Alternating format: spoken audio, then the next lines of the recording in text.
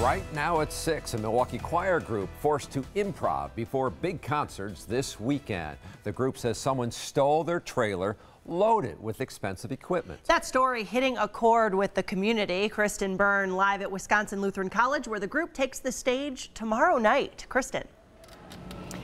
You know the saying, the show must go on, and it will go on tomorrow night and the night after here at the Center for Arts and Performance. 2 Milwaukee choir groups and Wisconsin Lutheran College are making sure that happens.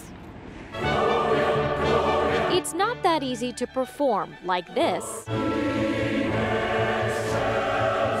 when your community choir group is missing up to $20,000 worth of equipment. Calling salvage yards and recycling centers and see if someone's trying to turn it in and have them call the cops. Joseph Brickman with Milwaukee Choristers was storing the singing group's 6 by 10-foot trailer in the backyard of his Milwaukee home off 25th and Hampton.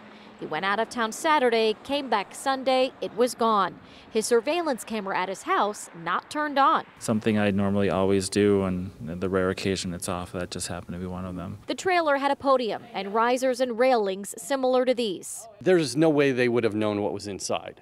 If they did, I'm sure they wouldn't have taken it. But a bright side to the story, since the group spread the news of the theft, this happened. A couple of other organizations that offered equipment when they found out.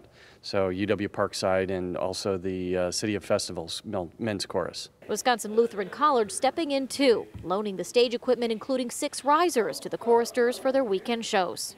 To have them help out is great, you know, and we would do the same thing.